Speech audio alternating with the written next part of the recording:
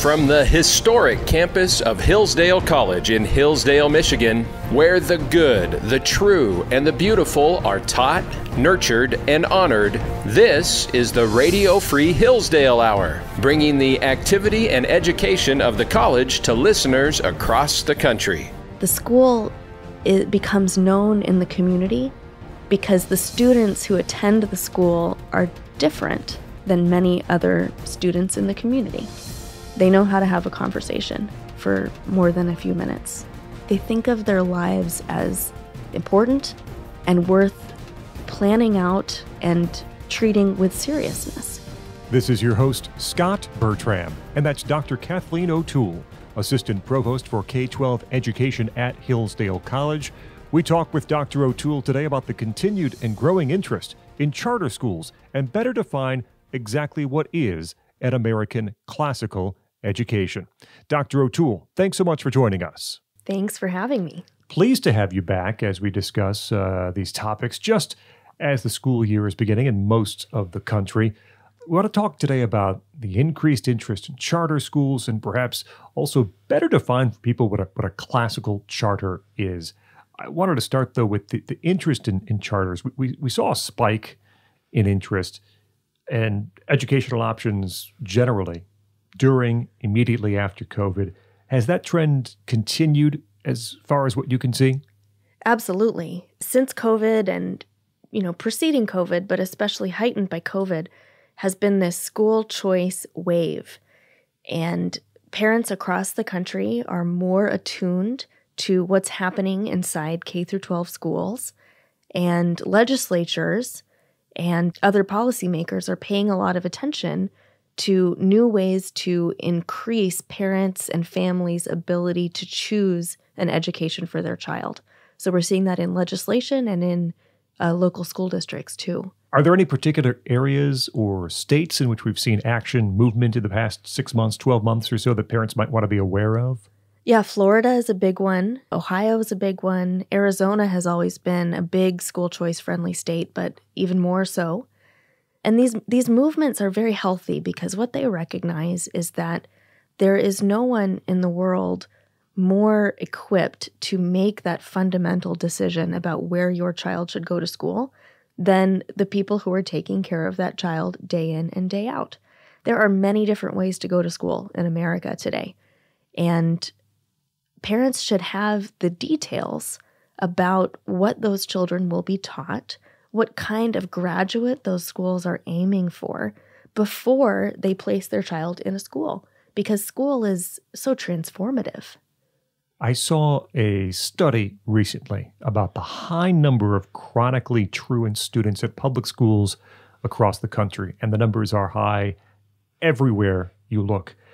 And a thought occurred to me that increased choice, the availability of charters, parents making decisions like the ones you outline, and students helping perhaps in those decisions too, would lead to students attending schools that better suit their needs and might help this particular problem of chronic truancy. Yeah, I think that's a very good point. The nice thing about parent choice regarding schools is it signifies that is a major decision.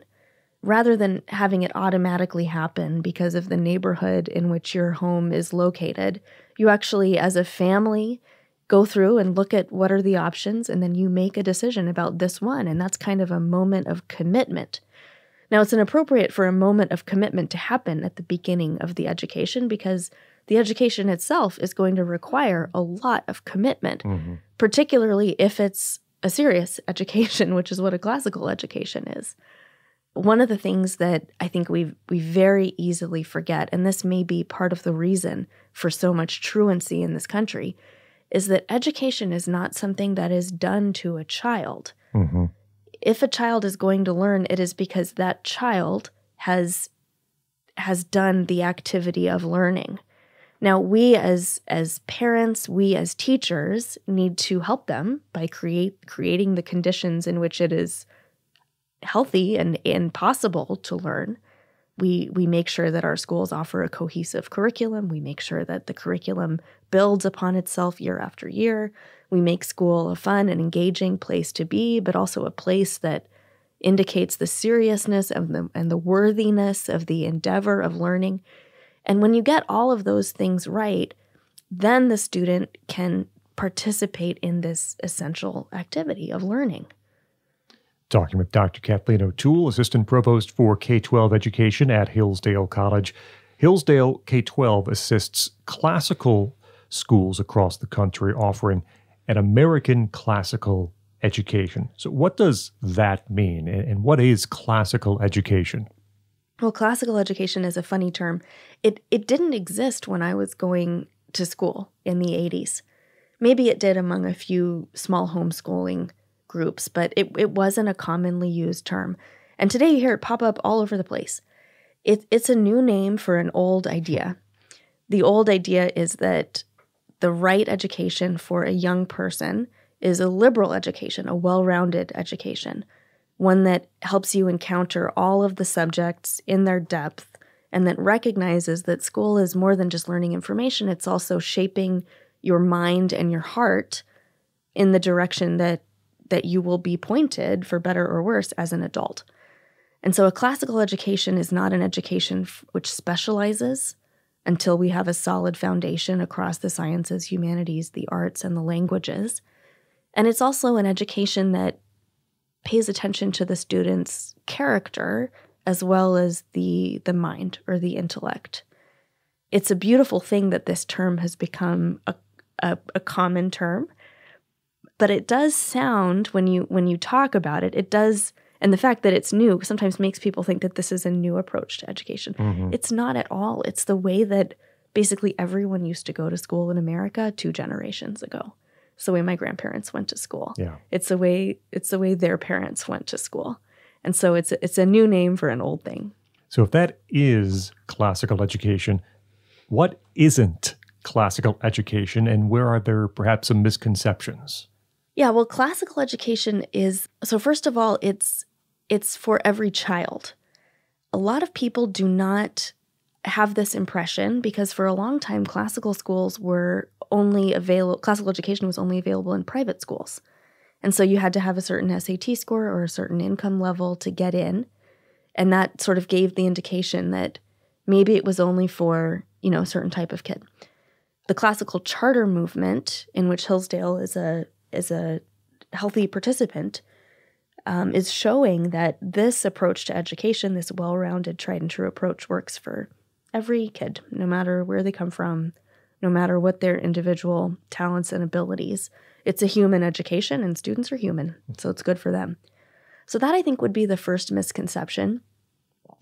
Another misconception is that a classical education is more attuned to the humanities than to the sciences. So people think classical schools are for the kids who like words and letters and reading and writing.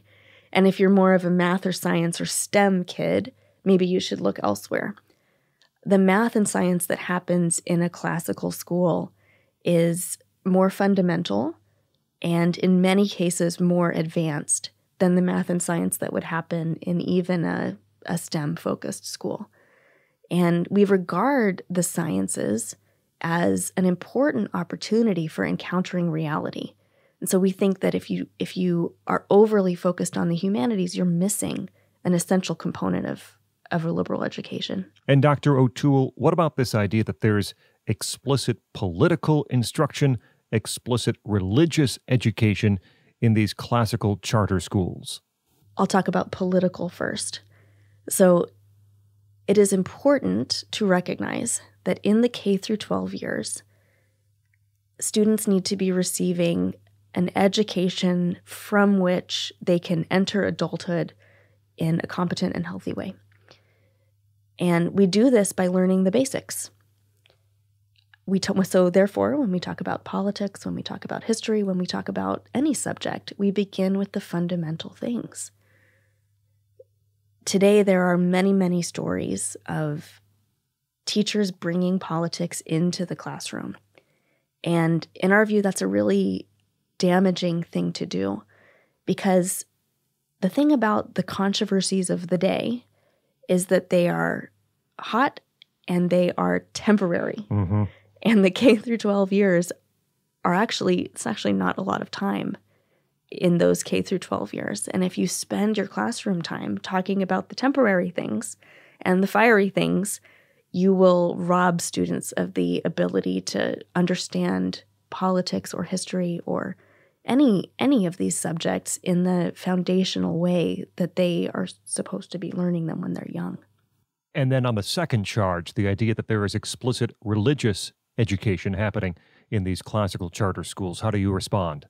Absolutely not in a charter school. You know, charter schools do not bring religion into the classroom in a proselytizing way. Their task is to teach the truth about the world. And so in Hillsdale's affiliated classical charter schools, it's a non-religious environment. And that's what you would expect and what is required out of any charter school, any public school in America. Talking with Dr. Kathleen O'Toole, Assistant Provost for K-12 Education at Hillsdale College, on what a classical charter is. If you were to visit a properly run classical school, what might someone experience and what differences might they see if they're visiting a classroom? The first thing that you would notice is that the students really enjoy being there. You would notice that it's a place of order, but without being harsh. You would notice that it's a place of joy without being silly. And you would notice that the conversations that are going on are, first of all, human conversations. We don't have our cell phones or iPads or laptops in front of us in a classical school because we're there to think about ideas and talk to people. And the conversations that naturally happen after a school is established and students are working their way through the great books and the great ideas are really worthy, serious conversations. You would notice that the parents are interested in the curriculum because their children are coming home full of interesting things to talk about around the dinner table. You would notice that the teachers think of the school as a place where they will be for the long term because they have known these students since they were in kindergarten and they plan to know them until they graduate from high school. You would see that the school is active all the time. And the things that it is active with are worthy things, whether it's, fine arts or athletic competitions. Everyone's all in, and they're working hard together to do it well. I think also you'd notice that the school becomes known in the community because the students who attend the school are different than many other students in the community. They know how to have a conversation for more than a few minutes. They have the attention span that's required to read a book. Mm-hmm. They speak to each other and to adults with respect, and they're thinking about worthy things. They think of their lives as important and worth planning out and treating with seriousness. You alluded to earlier the misconception about classical schools are for STEM, or classical schools are for humanities, maybe not for STEM. We talked about that. What about the idea that classical schools aren't for every level of student, at least current level of students who are perhaps underperforming classmates or students who are overperforming classmates? Is a classical education possible for every kind of student academically? Yeah, absolutely. And another thing that should be mentioned about this classical curriculum is it begins, because we're very serious about teaching and we're very serious about curriculum and getting the curriculum in the right order. Today in America, most students are woefully below their potential when it comes to reading and woefully below their potential when it comes to math. And that's not because they're not intelligent. It's because the way that we go about teaching reading and math in this country is mostly wrong-headed. Hillsdale schools are very, very serious about teaching phonics. We're very, very serious about teaching mathematics. We use Singapore mathematics. And these programs that we use the results are just amazing. Most children, including children with dyslexia, are reading by the second semester of kindergarten. Most children are computing and doing arithmetic at or above grade level by a couple of years of doing Singapore math. And listen, that's not because we're rocket scientists. It's because this way of doing it is the correct way of doing it, and we're being careful about making sure the teachers are trained to do it well. It is actually not hard to teach a child to read if you have the right approach. That's a little about student results and how students can succeed.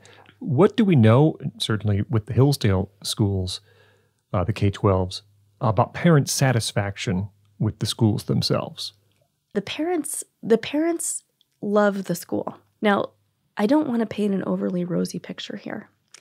It is hard to go to school, and it is hard if you are a parent to enroll your child in a classical school because these schools don't take shortcuts. Mm-hmm. And so it's harder for students, especially initially.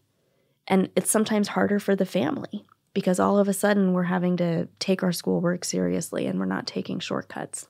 Now, I want to be very clear about this. Sometimes people get the idea that classical schools make it hard to try to show, maybe you won't be able to cut it or something. And, it's very important that the school doesn't artificially make it challenging. But while recognizing that the act of learning, the act of becoming an educated person is one of the most important things that you do as a human being. And it's worth doing well. And of course it's difficult. You're shaping your heart and your mind over the course of your life. That is the thing to do if you are going to be a happy human being, which of course we all want to be. And so it is a commitment on the part of the child, on the part of the family, on the part of the community, on the part of the teacher to have a classical school. But it's a commitment that we must make if we are going to raise these children and educate them in the way that they need to be educated if they're going to be well-rounded, happy people. Talking with Dr. Kathleen O'Toole from Hillsdale's K-12 effort, the website, k12.hillsdale.edu. If people go there, there's a lot of information and resources. What's available over there from Hillsdale K-12 at the website for parents and students who are curious, parents and students who might be even homeschooling? What kind of resources are available there at the K-12 site? Well, there's a lot on the website. If you're interested in learning more about classical education and maybe even bringing a little bit of it into your home as a family or into your classroom as a teacher, we produce a free comprehensive American history curriculum. We produce a civics curriculum. All of that is downloadable and usable right now. The lesson plans, the readings, the questions to ask yourself as a teacher are all laid out for you. We have a book list on there. If you are the parent of a young child who's wondering, what kind of books should I put in front of my 4, 5, 6, 7, 8-year-old? There's a list of selected books from the curriculum along with all of the ISBN numbers. And so spend some time reading with your child from the books on that list. You will find them, if you are a parent or a teacher, enjoyable because they're real literature worth thinking about.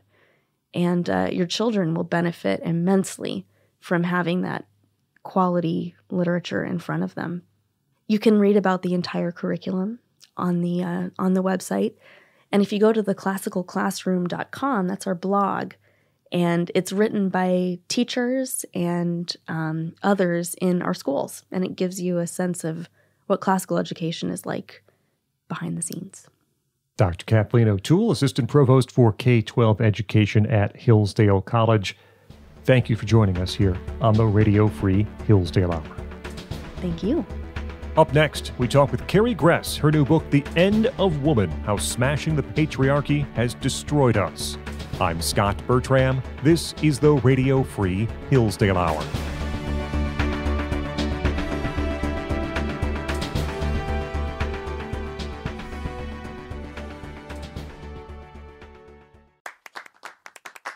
Hillsdale College is a small, Christian, classical liberal arts college that operates independently of government funding, and we want you or your son or daughter to apply. At Hillsdale, students grow in heart and mind by studying timeless truths in a supportive community dedicated to the highest things. Hillsdale College costs significantly less than other nationally ranked private liberal arts colleges and receives regular recognition as a best value, and nearly all students receive financial aid. Our robust core curriculum, vibrant student life, and 8-to-1 student-to-faculty ratio make for an education like no other. For more information or to fill out an application, visit hillsdale.edu/info. That's hillsdale.edu/info.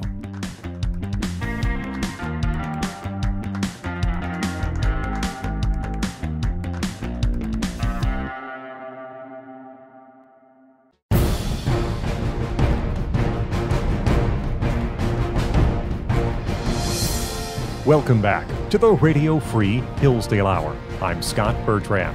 Be sure to check out podcast.hillsdale.edu. That's where to find the Hillsdale College Podcast Network. You can find older episodes of this program, as well as other great Hillsdale podcasts like Imprimis, The Larry Arnn Show, and Hillsdale Dialogues, all at podcast.hillsdale.edu. We're joined now by Dr. Carrie Gress. She is a fellow at the Ethics in Public Policy Center, a scholar at the Institute for Human Ecology at the Catholic University of America, and the author of the new book, The End of Woman, How Smashing the Patriarchy Has Destroyed Us. You can also find her work at carriegress.com and theologyofhome.com. Carrie, thanks so much for joining us. Thanks so much for having me. Early in The End of Woman, in the introduction, you say it's time for honest women to recognize that feminism has not been the boon for women that it has been presented as, and much of the book goes into details. But why has it been so? Why have we been told all these incorrect things for so long? Yeah, no, I think that's the big question, isn't it? Part of that question comes from just looking at what's happened to women in general. I think we have absolutely seen a decline in the happiness for women. There was a big study done in 2009 about it, and these statistics just keep increasing in terms of depression numbers, suicide levels, substance abuse. All of these things are really pointing towards women who are incredibly unhappy. And I think, the idea has been that the more feminism we have, the more happy women will be. You would at least hope that would be tracking, that there would be some sort of correlation between the two. And we're really just not seeing that. And then, of course, the other problem is just the incredible rift that feminism has made between women and men and women and children. And, you can't really build a culture and a civilization off of, half the population feeling deep anger, bitterness, and resentment towards the other half, and then vice versa. This is, no way to actually build something. So anyway, I think a lot of this has been polished over or neglected. It just doesn't really fit the narrative that's being pushed. And so people haven't been looking at it. And that's really what I wanted to do in this book. The book is broken up into 4 parts, and roughly half the book or so focuses on part 1, the early development of feminism following the lives of the most influential women of that time. These women involved in the feminist thoughts, you say that a pattern emerges as you study them and give them this phrase, the lost girls. What pattern do you see in these early women of feminism?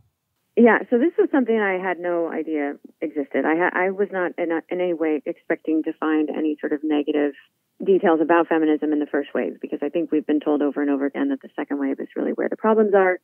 And so I went back thinking, I just need to do my due diligence and really focus on the first wave and dig deep and see what's there.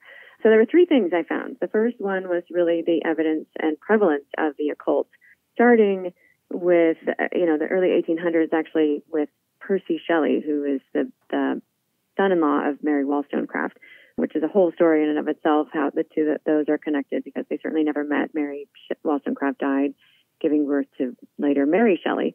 But he's very involved in the occult. You see it in Elizabeth Cady Stanton and Susan B. Anthony with involvement in seances. And then it just sort of flows through to the current day with all of this, witchcraft and goddess worship. That's one. The second one is this idea of free love.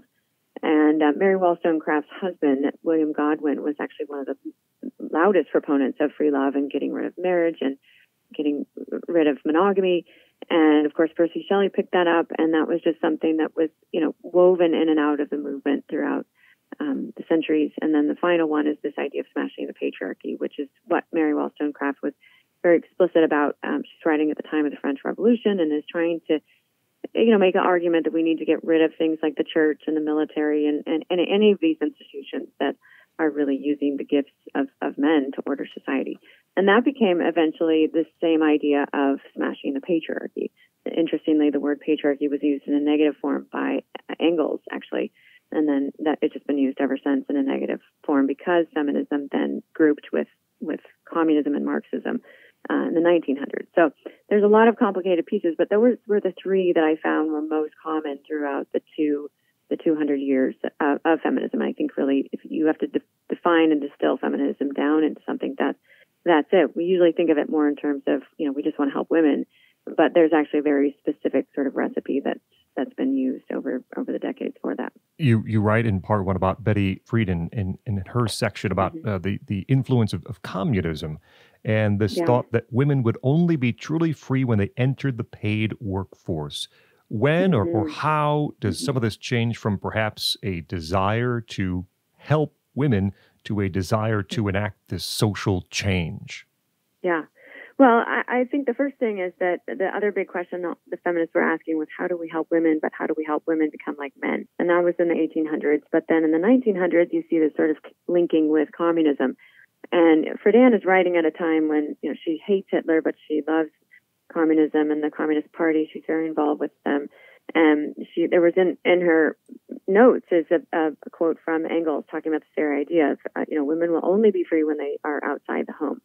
And so she's writing this, trying to get women out of the home because that's the ideology behind it. And she did it in a very masterful way using psychology.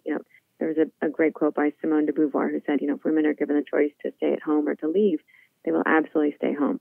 And so Betty Friedan took the task upon herself to sort of make it appealing to women, saying, really focusing on that idea of, women seeing themselves as victims if they're at home. She actually called the home a comfortable concentration camp, which is astounding that she could get away with that. But the whole idea behind it being that work was really where we were meant to be.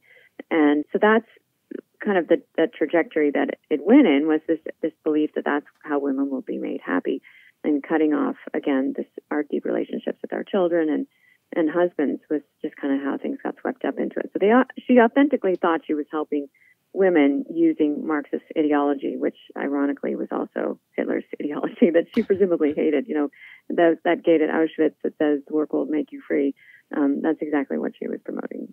Right near the end of part one, there's a subsection, Lost Girls Make More Lost Girls. You tell the story, Stevie Nicks tells her story that you republish about her life and her abortions and what she lost during that time. And Stevie Nicks also often is held up as this example of a woman who had it all, who had this amazing career and made tons of money and was world famous. And when you talk to her about this, it doesn't seem to me, perhaps to you, that she's at peace with all the decisions she made through that time. Yeah, no, this is a really remarkable article I found from the 90s that someone had done with her. And, it's amazing because she talks very specifically about how she just couldn't give up her job to have children, to stop to have children. And then she had the abortions, and then I think it was with four different abortions with 4 different boyfriends, and that the men just couldn't handle it and all ended up leaving her. And, she's obviously been in and out of drug rehab over the years too. But I think the thing that struck me the most was just to see the way that she lives her life. Apparently her home, she describes it, is very much like a doll's house. There's this very little girlness about her. Even when she would go on the road, a team of people would have to go and arrange her hotel rooms to look like a little girl's room. And this is just not a normal, healthy, functioning adult to have that sort of environment created for you everywhere that you go. So it's really astounding to just see someone like that. Like you said, it's been wildly successful. You think has it all, and yet there's a really big crack, in that personality that these things clearly have not made her a wise, healthy, woman that people should emulate. Carrie Gress is with us. Her book, The End of Woman, How Smashing the Patriarchy Has Destroyed Us. All of that in part one. As you move to part two, The Mean Girls. You say feminism proposes to fix women's problems without having the right solution. How do they propose to fix, and why do they have the wrong solution? Yeah. Well, I think this, again, goes back to that idea of wanting to make women like men. If you look at the last 50 years, all of the efforts of changing and directing womanhood have been to make us more like men. It's really this idealization of the masculine and this belief that, men are freer and happier because they don't have fertility to deal with. And so this is why we see just the importance of birth control and abortion for sure, because it's a matter of managing and controlling and our fertility and children, because again, children are presented to us as a real obstacle to our happiness instead of a means through which we can find it. So that's where, things get really mean and ugly, because you're talking about people here. You're not talking about a tumor, and so we see this play out in vicious ways. But it also, moving forward, I think it becomes very clear that this is one of the reasons why the trans movement is happening so easily, partially because most of us have stopped thinking of ourselves in terms of our fertility or our maternity. And, we're even sort of told it's weird to do that. Like, look at The Handmaid's Tale. It's sort of the feminists have controlled their message, but they've also controlled what they think is the opposing message, which is, we're all going to end up in fertility cults with red robes and red bonnets kind of thing. So that's where, again, there's all these major distortions, but they have to continually be made because the message and the narrative is not authentic and true and compelling and beautiful. And so when we see these girls now who are wanting to transition into boys, Abigail Schreier has said in her book, Irreparable Damage, these girls don't want to become boys so much as they just want to be non-women. They don't want to deal with, adolescence and all the awkwardness that comes with that. We just haven't presented them with something that looks like, a wonderful life of a woman. And so they're just rejecting that in a way that is very consistent with what we've been given the last 50 years under second wave feminism. In the Mean Girls chapter, you talk about the fear tactics, equating the end of reproductive choice with authoritarianism. And then after that, talking about the tribe, women who fall out of step with other women who don't want to. And the queen bees, that was a wonderful section, the Queen Bee TV, The View. Why is it that so often, overwhelmingly often, we do only see women through one lens in media? Yeah, no, this is a huge question that I think is super important for everybody that takes the culture seriously needs to look at, partially because they've been so effective in managing their narrative and making sure that it gets out there. If you disagree with them, they will either ignore you or destroy you. That's just sort of how it works. This is sort of the queen bee mentality, and they feel personally threatened by it. There's all these tactics that are used, and most of them are kind of under the table ways of manipulation. One of the most common ones that I hear actually regularly is just this idea of guilt. You need to feel guilty because feminism gave you all these opportunities for you to get your PhD and for you to be able to work out of the home and, all of that. And I just think this is crazy because all that does is it shuts down conversation. And so people aren't able to talk about those things and say, like, look, these things could happen, and many of them were happening under sort of a natural law understanding of the world.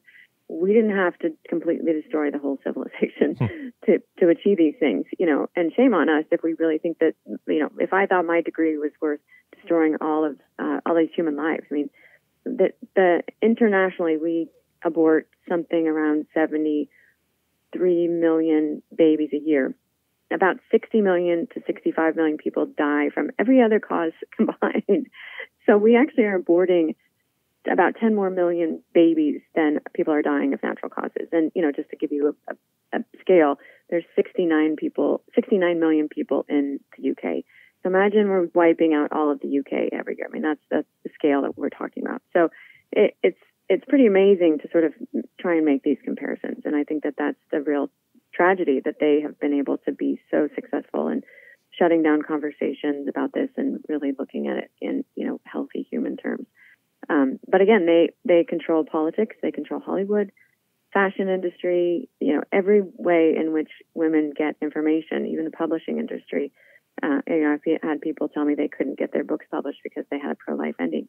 That these are all controlling the message, and women just sort of fall in line over and over again. And as conservatives, we are not adding to it. We are not fighting this with our own messaging. And this is what I've done with my book called Theology of Home, is try to make something like a magazine. You know, women love visuals. We love rich ideas, but they don't have to be a whole book. You know, they could be snippets, and that's what Theology of Home has done, and it's been very successful. But I think women are really starving for this. We want content that has a much better message, and we just don't know how to go about doing it. So I think there's a really incredible market and opportunity for us to start getting more involved in pop culture instead of allowing the left to just continue to bulldoze the whole thing.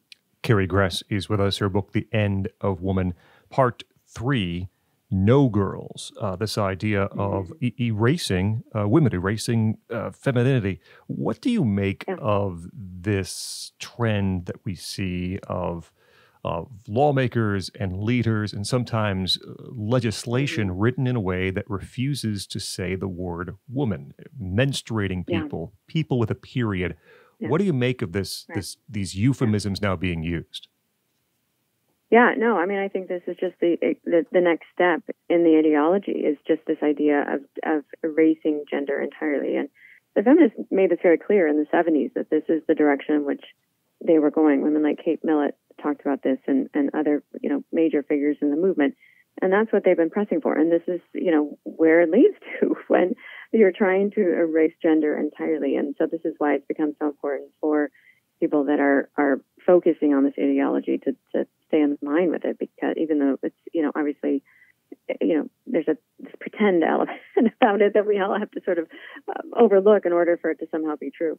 But yeah, it's really the culmination. It's really finally asking this question in a biological sense: how do we make women men and men women? So it's the end of the goal. This is, you know, 200 years in the making, and it's interesting to see sort of this infighting among the feminists who are pro-trans and those who are not, like J.K. Rowling. You know, this sort of bloody battle that's playing out because of this impasse. So I think, yeah, it's going to be really interesting to see what happens, because it just feels like there's a lot of power on the trans side of things, and this is where, like, the normal among us need to start really speaking up and just, you know, doing what we can to prevent this continued, you know, mirage of reality from becoming even more deeply steeped into our laws. The final part is the way home. What do we do about it? Very interesting that you write, years ago your daughter asked you, what is better about being a girl than a boy? And you didn't have an answer. And that puts you on this path of thinking and working through that question. How would you answer her today? Yeah, you know, I think that the amazing thing is just to look at women as a composite, you know, body, soul, spirit, and just see all of those pieces together, because that's really what feminist philosophy is trying to do, is sort of parse these out and take them apart, and now even chopping them up. But I think that women have this beautiful capacity. We can see it in our arms, the way we cradle a baby. Our arms are shaped differently than men. So, you know, our wombs to hold, that give first life to a child in the first home. Women are made to protect, shelter, and provide, you know, a way, and nourish, really, provide a way for other people around us to become who they're meant to be.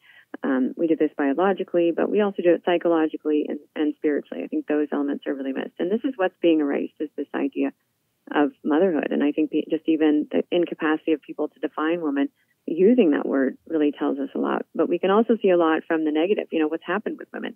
A lot of women are finding surrogates in pets. We even have this new term, plant parent. So I think women are still showing clearly we have this deep desire to mother something. It's just been so thwarted by the culture that we found sort of surrogates for it. We spend $700 million on pet costumes at Halloween every year in this country. So I think it's very clear that that's the direction things have gone. But it shows us that the female heart hasn't been changed by all these efforts. It's just been redirected into something certainly less worthy than, you know, raising our own children. So yeah, I think that's the key piece, is really understanding that role that we have as mothers in terms of being able to help those around us become better people. Final question for Carrie Gress. Her new book is The End of Woman. You say that much of your book focuses on female power. The problem is that we, females, haven't used our power properly. What's the proper exercise of female power. Yeah, well, I think that the way power has been used has been just to control and to manipulate. I mean, this is what we've seen, and it makes cases made very clearly in the book, I think. But I think the proper way is, again, that idea of service and loving others and allowing the gifts that we have to build up the lives of others. And that's really where you start building culture and seeing the beauty of what a woman does through her motherhood. I mean, most of the time mothers don't really see the fullness of what they've done because they die before their children and grandchildren, great grandchildren come about, but the fruit remains. And I think that's the aspect that we've really lost sight of, is when a woman is virtuous, that there's going to be amazing and incredible fruit from it. We're just not used to seeing it. So I think that's the exciting really opportunity that we have, is to be able to start representing that and helping sort of fill up the moral imagination again with what it means to be a woman, and creating this new grammar. I think that's the next, that's what has to happen next, because we've allowed it to be vapid for so long, but it's all right there for us. Dr. Carrie Gress, the new book, The End of Woman, How Smashing the Patriarchy Has Destroyed Us. You can also find her writing at carriegress.com and over at theologyofhome.com. Carrie, thanks so much for joining us here on the Radio Free Hillsdale Hour. Thanks so much for having me. That will wrap up this edition of the Radio Free Hillsdale Hour. Our thanks to Dr. Kathleen O'Toole, Assistant Provost for K-12 Education at Hillsdale College, and Carrie Gress. She's the author of the new book, The End of Woman, How Smashing the Patriarchy Has Destroyed Us. The Radio Free Hillsdale Hour is recorded at the studios of WRFH, the student-run radio station at Hillsdale College. Remember, you can hear new episodes every week on this station. You also can find extended versions of some of our interviews or listen anytime to the podcast. Find it at podcast.hillsdale.edu or wherever you get your audio. Until next week, I'm Scot Bertram, and this has been the Radio Free Hillsdale Hour.